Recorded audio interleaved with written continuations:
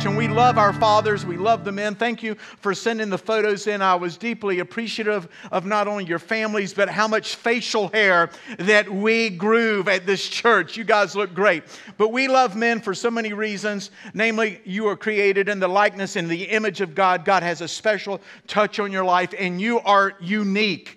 And you are wonderfully and you are beautifully made, and God has stamped His image on your life, and we are different. There is a different in genders. We do not homogenize all things. We are different because God created us different, one not better than the other, but different for His glory. And one way we know we're different is just men are different, and we can track that because women typically live longer than men.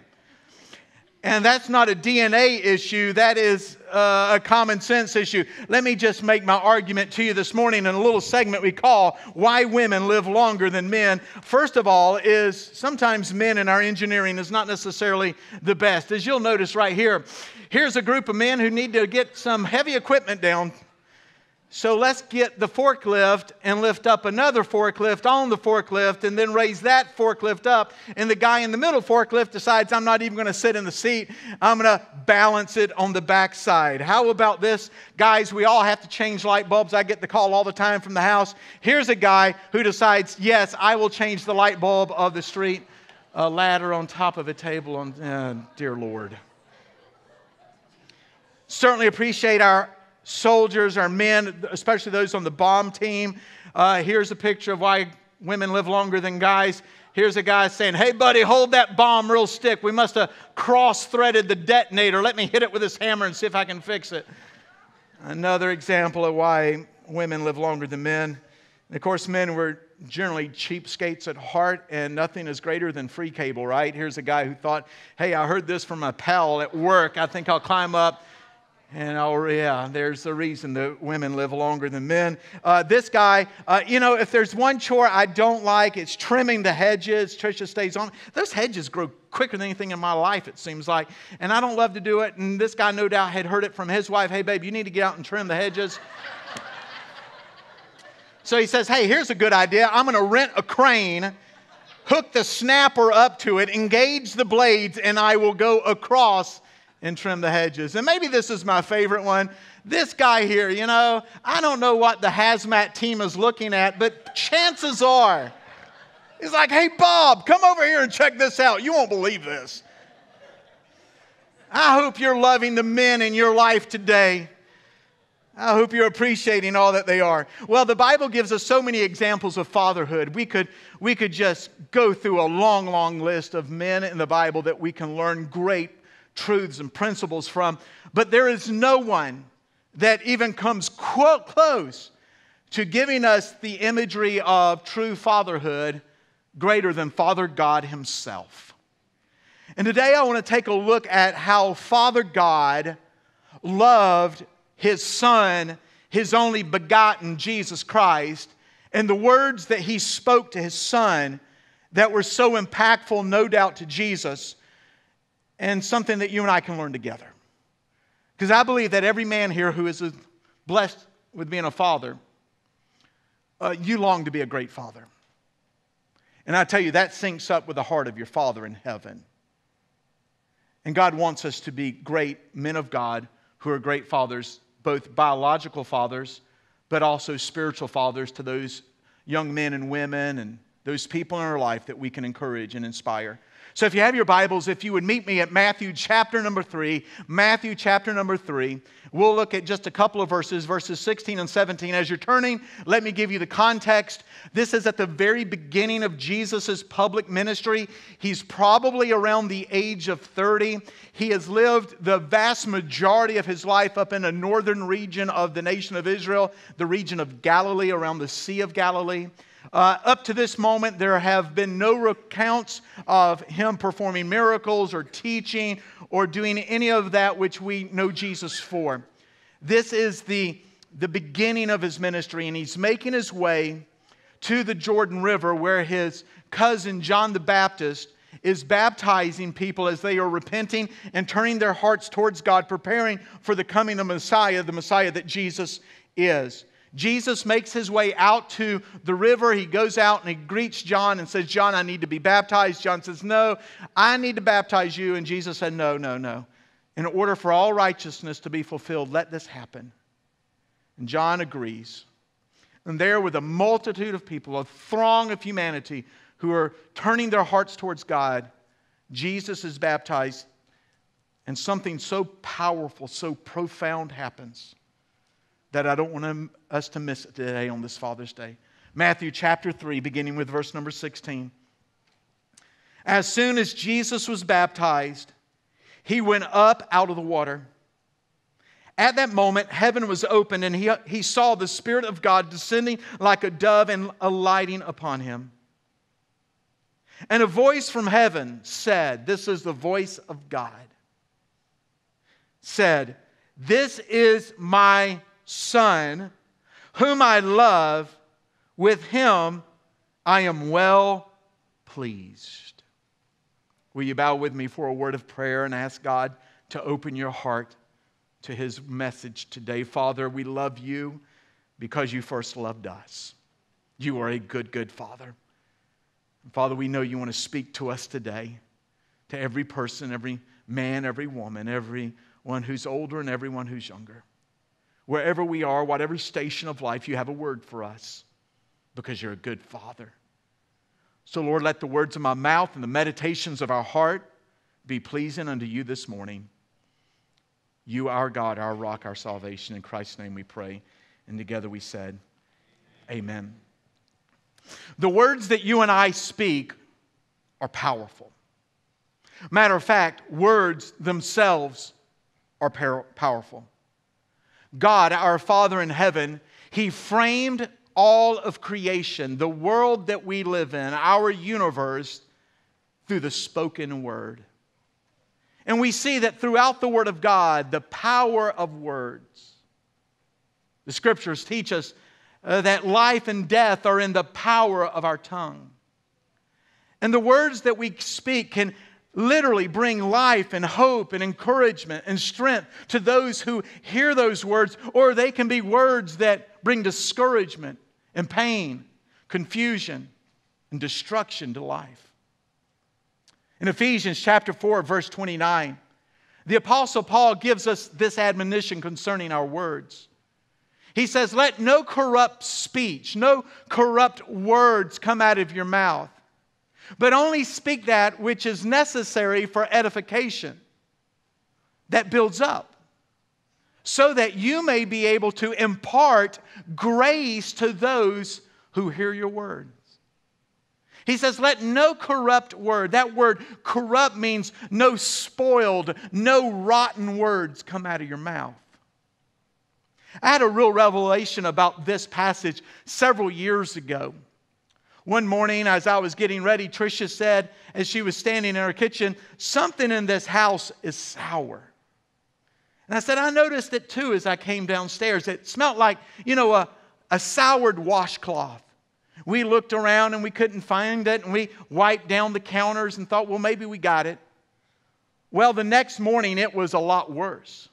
It wasn't just a sour washcloth. Now it smelled like rotten eggs.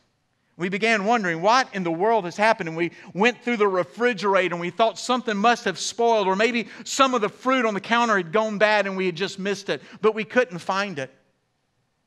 The third day, it was so horrible, we were convinced that something had crawled up under our house in the crawl space and had died. Maybe a squirrel or a rabbit or a cat. And Tricia said, you've got to fix this. We can't live in this house like this. This is terrible.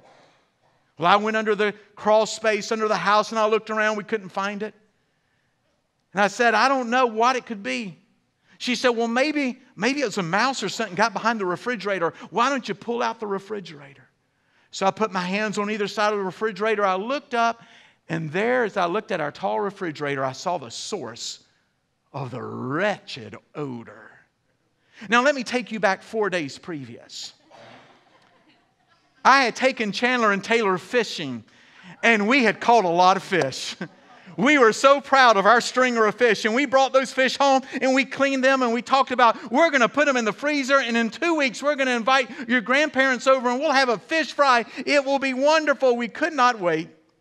And as we were cleaning those fish and putting them in the freezer bag, I walked them over to the freezer, and as I opened the door with my hand, I realized there was no space in the freezer, so I took the fish that was in my left hand and I put it on top of the refrigerator.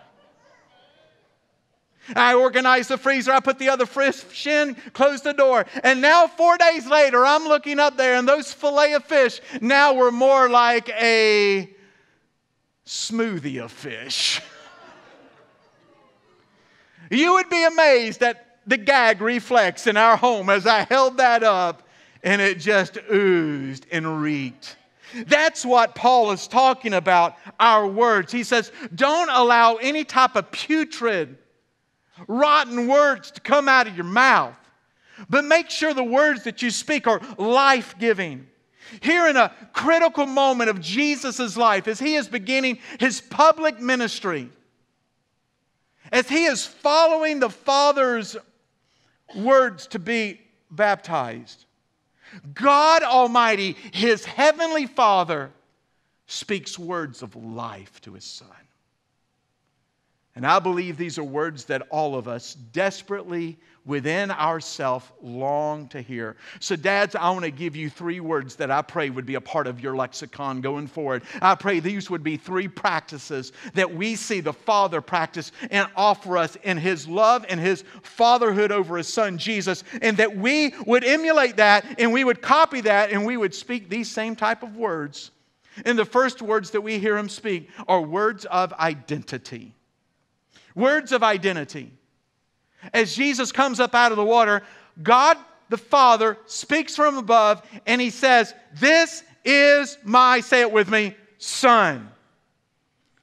The Father is publicly, openly identifying with his Son. One of the great questions that we all struggle with in our humanity is this: who am I? Where did I come from? Who do I sync up with? Do I really matter? It's an identification issue. I remember as a boy growing up on my grandparents' farm, they would send me into town at times and they would ask me, "Hey, whose boy are you? Who do you belong with?" That is a question of identity. And what we discover here is the Father in heaven is giving to Jesus what all of us need, and that is a sense of our own identity in the Father. These are precious words. These are powerful words. I want you to notice that it was not just Jesus in this moment identifying with the Father through obedience. This was the Father identifying with the Son. It wasn't just the Son saying, "I am here to please my Father. I am here to obey my Heavenly Father." This was the Heavenly Father saying, "This is my boy." There's something about being claimed. There is something about belonging. So many of us, we have watched the orphans who spend so much of their life searching desperately, trying to find their parents or anything about their background, wanting to know, what is my identity? The children of Israel, who I referenced earlier, for 400 years they had lived as slaves. Therefore, they had a slave mentality. And when God brought them out of Egypt, He had to change their identity and the way they viewed themselves. They were no longer slaves. They were no longer just someone else's doormat. And the Father brings them to Sinai and He says, "You are my special treasure. You are a people that I have chosen for myself." He says, "I delight in you." He says, "Not only will you be my people, but I will be your God." And what sons and daughters need from their fathers is they need that sense of identity. I belong here. This is who I am. Your sons and your daughters, men, need to hear you proudly say, this is my son. That's my daughter. This is my family. Jesus, I have no idea, no hesitation in my mind that the Father didn't go, yeah, that's my son. Yeah, he's not really accomplished much, 30 years old, not got a job. He said, this is my son. The power of being identified as a son. One of our favorite songs at Grace Fellowship is the song, Who You Say That I Am. It was written by Hillsong. And it says, in my Father's house there is a place for me. I'm a child of God, yes I am. I am chosen, not forsaken. I am who you say that I am. You are for me and not against me. I am who you say that I am. He who the Son sets free is free indeed. I am a child of God. Yes, I am. And though we are a reflection, though a broken reflection, just as we need to hear those words from our Heavenly Father that we belong to Him, your sons and daughters, they need to hear you say, you belong to me. You're my son. You're my daughter. The second word I want you to put in your lexicon is this, are words of affection. Words of affection. Not only did the Father openly and publicly give Jesus words of identification, He gave Him words of pure, unconditional affection. Notice the order of the Father's words over Christ. This is my Son, whom I love, in whom I am well pleased. The order of this is so important. Don't miss this. If the Father had said, this is my Son, in whom I'm well pleased, and in whom I love, then His love becomes a conditioned response by God Himself. Because Jesus has performed well. This is my Son, in whom I'm well pleased. And because He got it right, He marked off all the important characteristics of His life. Now I love Him. That's not what the Father said. The Father said to the Son, you are my Son, I love you. It is an expression of unconditional love. That you don't have to earn my love. You don't have to measure up to my love. You don't have to get it all right for you to receive my love. What a beautiful expression of God the Father. And we see that throughout the entirety of the text, that God is saying to each of us, I love you unconditionally. And He speaks it over and over and over and over and over and over again in the Bible. Can I get an amen? He says, I love you, Abraham. I love you, Isaac. I love you, Jacob. I love you, Israel. Matter of fact, the prophet says, that you are the apple of your Father's eye. That God loves you so much, He sings a song of rejoicing over you. And men, though we are fallen, though redeemed, we should model to our children and our families this type of affectionate love to our sons and daughters. We verbalize it. I love you. My father, 3 years ago, coming up on the anniversary, passed away from complications of West Nile virus. He'd gone down to Florida, apparently got bitten by a mosquito, and began the process of about a month's decline before his death. On the last day that I am with my dad, and before he had to be ventilated, I'm spending time with him, and as I get ready to leave the room and say goodbye to him, he grabs me by the hand, and he holds my hand, and he rubs my arm. And the last words my father would ever speak to me are those 3 words. I love you. The next morning, they would have to put him on a ventilator on which he would never come off. I can't tell you the gift that is, that my father's final words to me were, I love you. But it's not overwhelming. You know why? Because my father consistently told me throughout my life, Tony, I love you. Tony, you are mine. I never questioned my Father's love because He spoke those words over my life, and then His conduct and His actions towards my life affirmed that which He spoke. Was my dad perfect? He wasn't. He would have been the first to tell you. But He loved me, and He spoke these words over my life. There would not be a time we'd get off the phone, we'd say goodbye to one another, that He wouldn't come up, and He would affectionately hug me, kiss me on my neck, and say, I love you. It was a game changer in my life. And I can tell you it can be a game changer in your sons and daughters' lives. Words of affection. This is my son, whom I love. And then finally, words of affirmation. In whom I am well pleased. In whom I am well pleased. Dads, I don't know that we really recognize how powerful it is when we affirm our children. If they're small children or if they're adult children, there is power in the words of affirmation. There's something powerful that happens in our children's lives when we say things like this out of a sincere, truthful heart. I am proud of you. I saw you stand courageously in that moment. I am proud of you, son. I'm proud of you, daughter.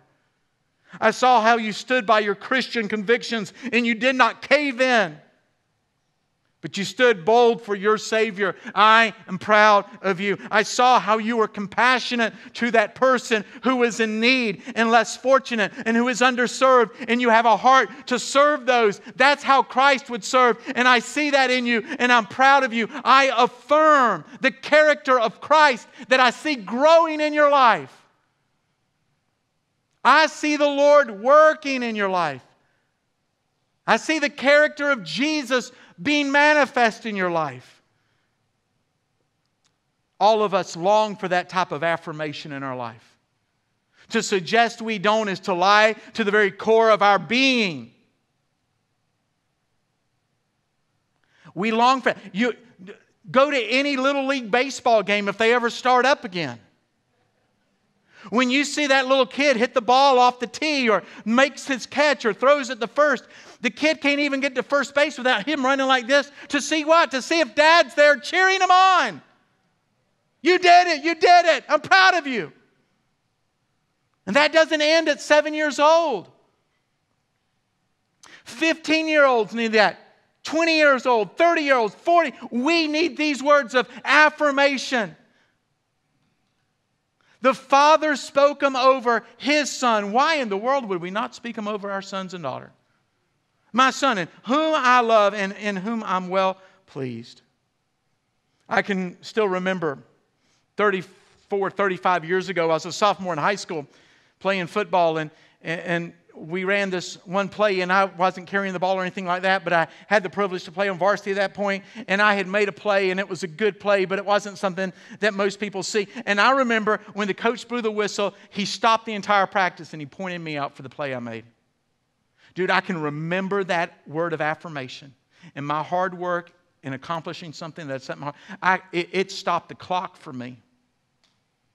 I remember when I was in college, and Dr. Hernandez was my speech communications teacher. And I remember after the first speech I gave, he sent me a little note and said, Mr. Vismore, please come into my office. I thought, oh, this is not going to be good.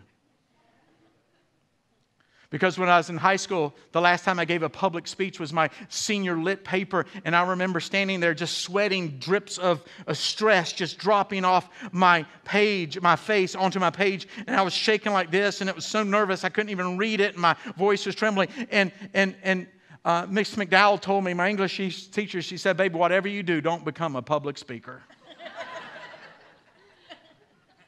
And I thought, oh, Dr. Hernandez is about to land in the middle of me. He brings me in and he says, I don't know if you're a Christian or not. It doesn't matter, but I want to say something to you. There is a grace gift that God has given you to communicate, and you will be my project. It stopped the clock for me. I remember it like yesterday. I remember when I was in college, I worked for a business right next to where my dad was.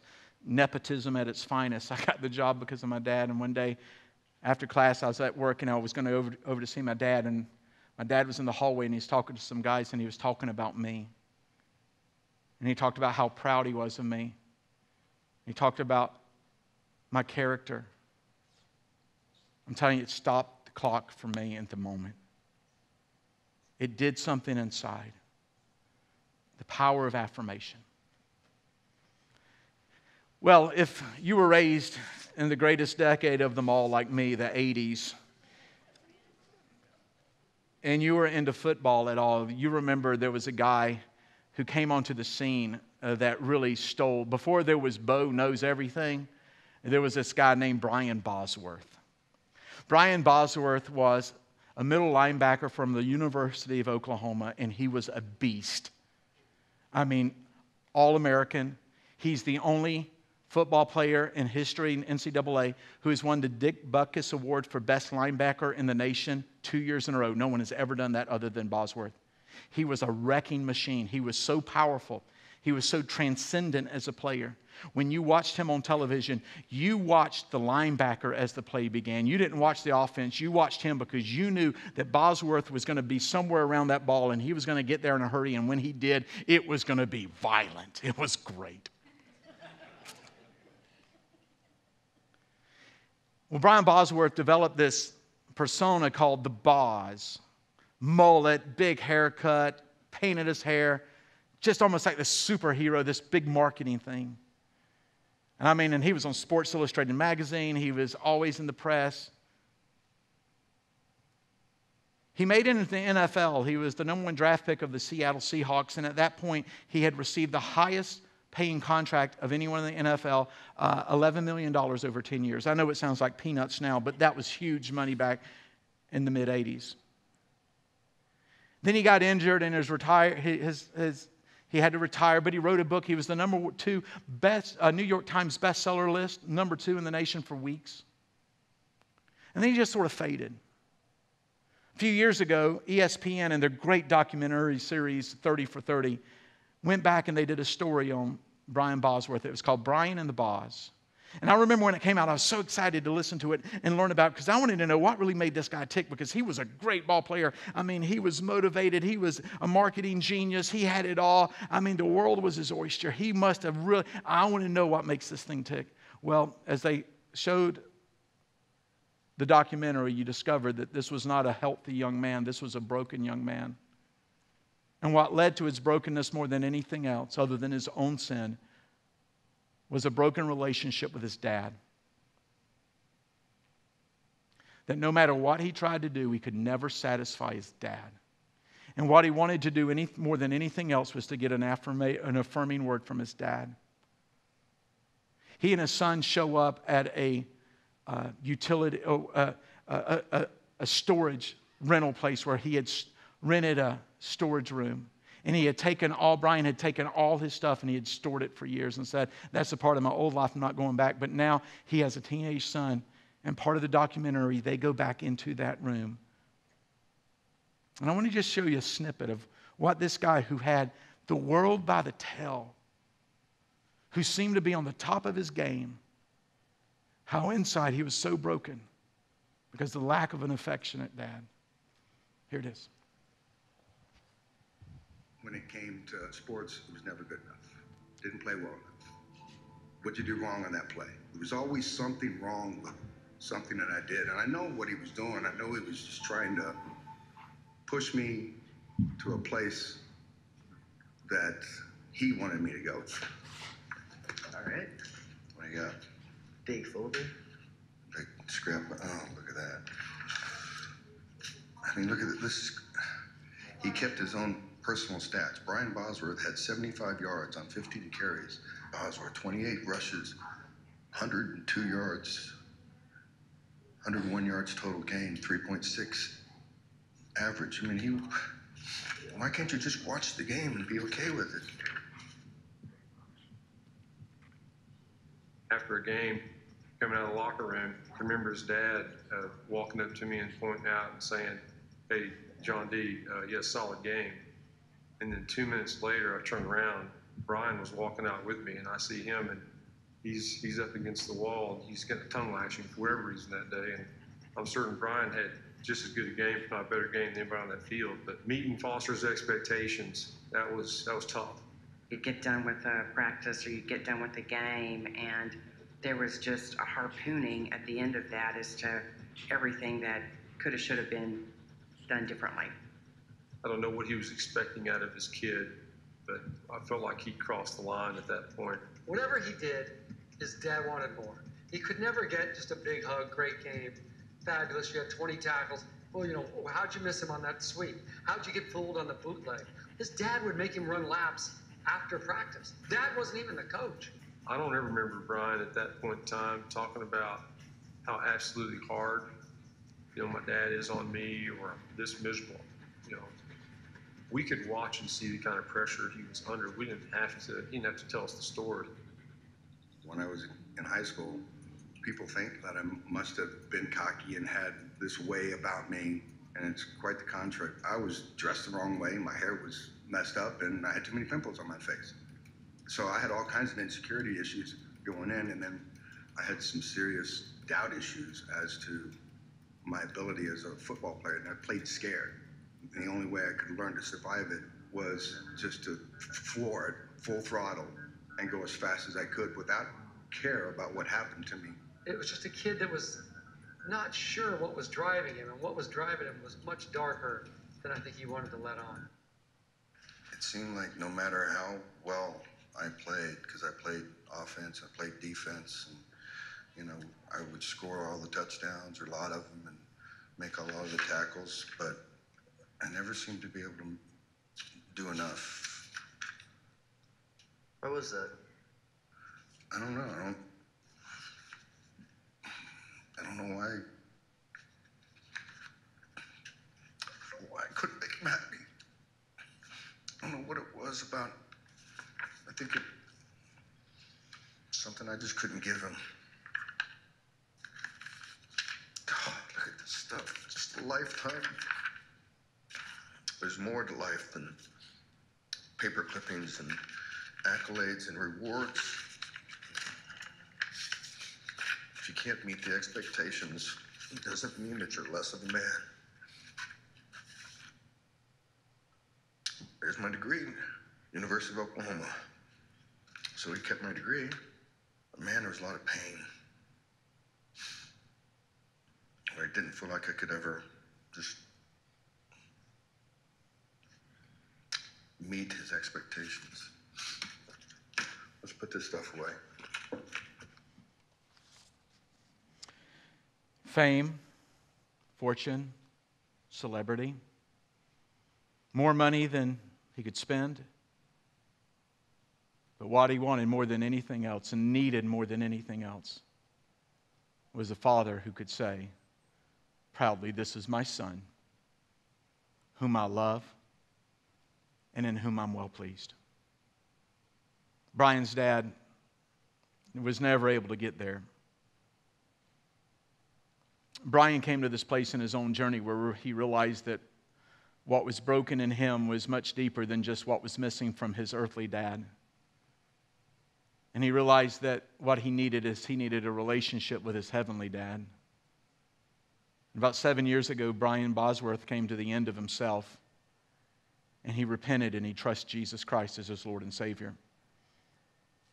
And Brian said in his testimony, and guys, I would encourage you, if you have some time today, just Google Brian Bosworth's testimony. It's powerful about God filling that deep, immense hole of brokenness in his life that gave him validation of his identity, that he was lovable, he was deserving of love, and that his life mattered. And Brian understood also that because of the great love of God that had been shed abroad in his life, that he could forgive his dad. So this is how I want us to close this morning. For some of you dads, I pray to God this is a wake-up call for us. That we're just driving our kids all the time. We're just, it's never good enough. That isn't about excellence, folks. That's about something broken in us, and that's about us trying to live vicariously through them too often. And what we need to do is we need to learn from our Heavenly Father how to say, this is my son and daughter, whom I love and whom I'm well pleased.